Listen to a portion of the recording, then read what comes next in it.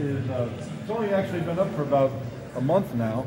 It's a Donkey Kong Country with a little history of Donkey Kong mixed in and some of the other games in that era. And what's cool about this particular exhibit, it's a rotating exhibit. So we highlight local collectors. It's not, you know, always our stuff. In fact, the bigger portion of it belongs to other people, and we supplement with a few items from our stuff.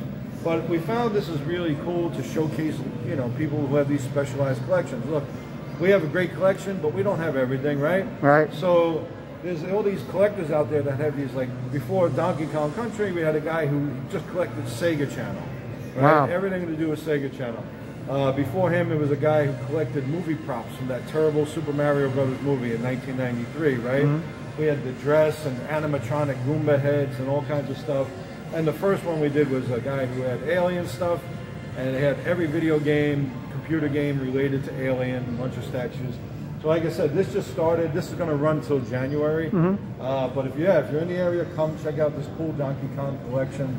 A lot of cool stuff, one of a kinds, or very few, you know, in existence.